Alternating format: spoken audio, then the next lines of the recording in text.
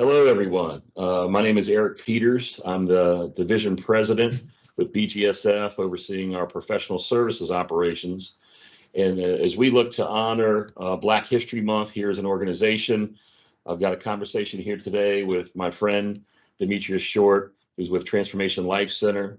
Demetrius and I have known each other for a while, and we're active in the community together.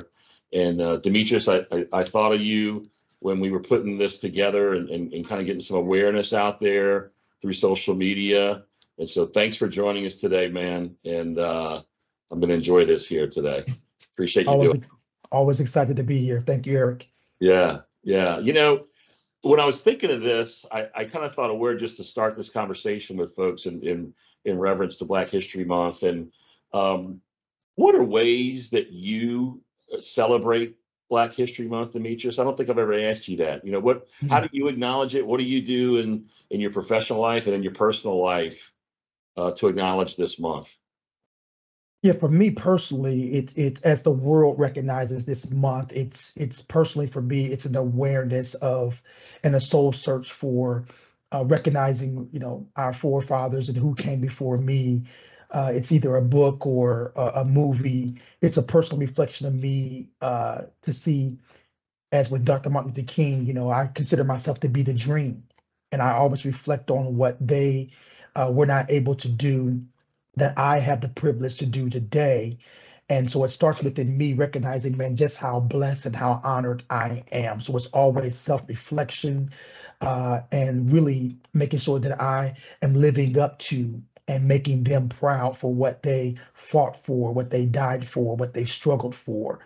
So the very first thing I do in Black History Month, man, is always a self-reflection of where I am. How am I feeling? To acknowledge of where we came from, but also see exactly just how far we have come. Sometimes we focus on what we don't have, but when we pause, we've come a long way. And so I just recognize that personally, and then I don't try to, I do get out and I make an impact in the community. I find a college student, it's just an act of kindness or mentoring to pass forward what our great leaders and forefathers did for us. So I take a young college student, I take someone on the street, and just impart into them the spirit of love and share some wisdom to them to empower them for the future. So a little bit of self-reflection, level setting myself to make sure that I'm acknowledging the great past that we had, the current and the future. And then it's imparting some wisdom into some of our younger generation to let them know exactly we are passing the torch to them for them to continue to press forward for all of us to be equal. Yeah. And it's the intentionality of that, right? The intentionality of the focus, the self-reflection, and paying it forward. And I think of you all the time when we're doing things in the market together to try and impact people's lives and trying to help those in need. And let me tell you, man, you're a powerful leader. You're out there leading this charge, and you have this infectious momentum about you that people want to get behind. And um, one of the main themes that we have this year at BGSF is be bold. Be Mhm. bold out there in whatever it is that you do to help impact others and help make a change. And I'm just curious to when you look back at earlier experiences in your life, Demetrius, that make you the person you are today, that make you the leader that you are today. Is there any experience that jumps out at you that says, "Oh man, yeah, this really impacted me and made me who I am today from a leadership capacity"? Yes, indeed. I mean, I've always, been the leader in the community for my friends. I have an old nature. Just couldn't run from it from elementary school, Sunday school, and church growing up. I was the one that everyone looked at to ask the hard questions. Why can't we do this? Why can't we? It's kind of like the commercial with Mikey who eats the cereal. Demetrius will do it. Yeah. But I look back on it while I was tough. I reflect that people saw leadership in me from an early age. And I carried that responsibility. I treated people fairly. In school, we had certain issues at times. When blacks wanted me to, hey, why are you hanging with them? My father taught me to be your own man, love everybody. And so I think when issues came up in the community as a young man, people came to me, even teachers, came to me and said, Demetrius, and I'm going, I'm a student. Why is the principal calling me into the office when there's an issue surrounding race? But when I look back on that, wow, Yeah. that's powerful for them to see that in a 14, 15, 16-year-old. And so I always have valued the position that I have to do the right thing, to treat people fairly, and those leadership skills have matriculated well into my career. Again, being young at IBM, and my manager looking at me and saying, "Hey, I believe you can lead." And I'm going, I'm fresh out of college, and I have these 30-year vets there, very intimidating. But he looked me in the face and said, "Man, I watch how you treat people. I watch how people gravitate to you. There's a leader in you." So to be able to step into those seats in my young career, being the youngest, but still being able to interact and lead people, that's the residue from great leaders that have imparted into me down through my years. Started with my father and some influential people in my life, and I cherish the opportunity to lead. And Eric, be a servant leadership. I love to serve. I value serving people, and the door that I have open for anyone to come in and value my leadership and my perspective, and feel comfortable whether it's advantageous to them or not, that they can value the time that I share with them. So that's something that I hold clear to near to my heart, and will do that to the day I die. That's incredible. Yeah. Yeah. When something that comes to my mind when I think of Black History Month, and this comes up in a lot of conversations I have with people, the word mentor and mentorship. And I know in my life, one of the people that I looked up to that started off as a business relationship and ended up in more of a personal friend relationship, and I considered him a mentor in business. A lot of what we do was Daryl Freeman, Oh, a yes. strong African American leader who came up hard, came up through Hmm. hard knocks, man, and really aspired. And I know Daryl, meant a lot to you as well, our friend who passed. So certainly maybe talk about him, but other strong African American mentors that you've had, Demetrius, and Hmm. listeners would want to hear about, people they may want to research and go look into, or people or that you just kind of looked up to and gave you guidance in that servant leadership that you speak about so strongly. Yes, indeed. First and foremost, I didn't have to look outside of my house for a hero. Uh, my hero was my dad, UPS truck driver, up to top level supervisor. I have five brothers and a sister, so a house of eight, and to see my dad get up every day, to see him provide. My mom didn't have to work, but she did work. Six boys and a girl. She was working. I think my dad loved to go to UPS to get away from us at home and the great work that my mom and dad had to do. But my father instilled so much into me. So I'm thankful that I did not have to look outside the home to find stick to itness, perseverance, good leadership traits that you saw him get up every day, value people. So it started in the home, and then at Fisk University, great HBCU. I met Mr. Anthony Jones, who took me in as a big brother and mentored me. He's been a leader with organizations like Inroads, and have held institutional advancement positions at Fisk and Howard University. Took me under my wings and helped me through my pathway through college. As you know, some of my story was me being sleeping in the dorm director's office, walking to and fro. But leaders like him showed me that there is a light at the end of the tunnel, and he invested back into me, into my collegiate career, and still in my life today. Robin Massey. When you talk about being bold, to have Robin Massey at IBM, a Black executive female in the 80s, right? Yeah, Just package all of that, right? yeah, Corporate America, IT, white male dominated, and for Robin to hire five African American students, me being one, out of Fisk University and bring us to IBM in 1999, five of us, and for us to walk in that office, this bold, courageous leader, female, Black, to defy the odds, right? It was not known. They looked at us as if I had some employee say, what are they doing here? Called me a they, in 1999, because they were not familiar with five smart Black students coming from HBCUs walking into IBM Global Services to create a career. But Robin did that.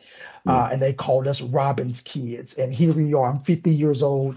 Yeah. She and Greg didn't have any children, and still today we are considered her children. All five of us, Kim, Pam, me, and Nicole, and Andy, we are still considered her kids, and she still nurtures us. She still tells us about decision makings and things in her career. So Robin was bold enough to look around and notice that she could do something with that position. And while she could have hired one and a couple, she took the notion to say, no, I'm going to change the trajectory and make the opportunity for Black students to come into a great organization. And it took great strength for her to do that. As she talked about some of the struggles of being Black and female in corporate America. And then, of course, for me to meet Mr. Dale Freeman, to come back to Nashville from Carolina with Robin Massey, AJ, in my life, and to meet Daryl Freeman, and for him to hire me at Zycron, to see a Black man own an amazing organization, as you say, come from what I believe 15 is less than $2,000 in his account, to grow this organization and to work for him, to see success, to see someone who've already paved the way, and to work for him, and for him to take time out of his schedule to come over and mentor and share time with me, and also see him work, us work hand in hand in the community to find the future Daryl's, the future Demetrius. Was just a rewarding experience that I will forever cherish, having Yeah. the opportunity to work for and be a friend of Daryl Freeman. Yeah. That's awesome. And I'll tell you, I use the word mentor with Daryl because he challenged me. What are you going to do about this? What do you do to get involved in the community and help people? Mhm. What are you going to do to work with Blacks in technology and associations like those to help promote what an IT career can be for people of Mhm. color? And you do that with me as well. You challenge me. You get on the phone with me and say, Eric, these are programs that we're doing at Transformation Life Center that are game changing, and this is Mhm. how it's impacting the African American community.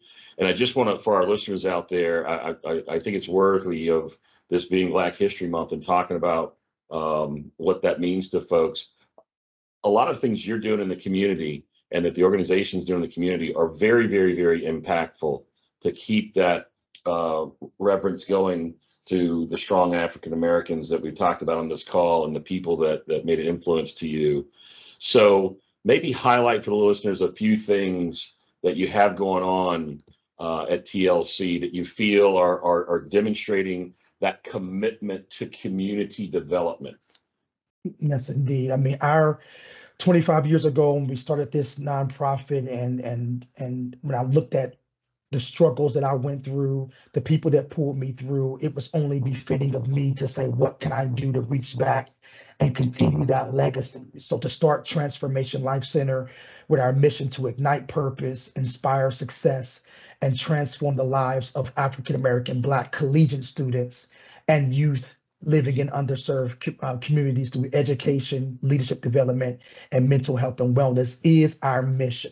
It is at the core and center of us to be intentional as a nonprofit to help create a pathway to success for our future Black leaders. And it's intentional because we know systemic things that have stopped us from being able to do what we do.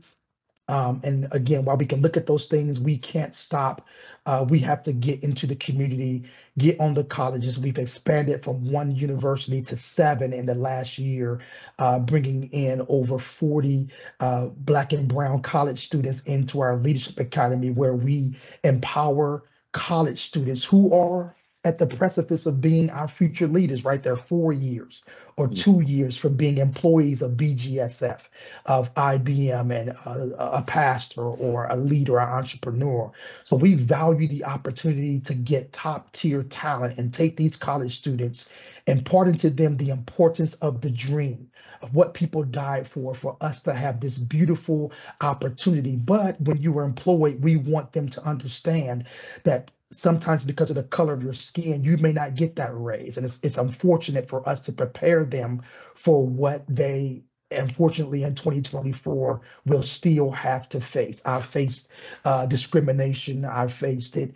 So as a 50-year-old, my job is to prepare them for it, but never make them afraid to combat it. And Eric, be bold enough to know that I am qualified. I belong. I'm not here because of the color of my skin. I'm here because I am a leader and I'm worthy of this. So we have our college leadership academy called Pathway to Success. Again, duly named, right? Pathway. It's not easy. There are no handouts. There are hills, valleys, detours, and even roadblocks that will stop these amazing kids from becoming great. But when we put them face to face with the Erics and BGS, our corporate partners, to equip them with networking, job readiness skills, they come out sharp. And I know that the Rosa Parks, the MLKs, would be proud of what we're doing. And over the last couple of years, our college students kept saying, man, I wish I had you in ninth grade. We shied away from trying to start that pipeline earlier. But when you thought about it, we said, you know what? This struggle has to start from as early as elementary education. And so we started a program called Brown Boys Read, where we are inspiring the love of reading through the love of running to help Black and Brown boys improve reading proficiency, outrun childhood obesity, and live fuller and healthier lives. This is what Daryl Freeman was about. He was an Iron Man, right? Yeah. Jump in the ocean and swim 2.5 miles. Jump out of the ocean and jump on a bike and ride 150 miles. Get off the bike and then run 26.2 miles, a full marathon. This is the struggle, and this is commemorance.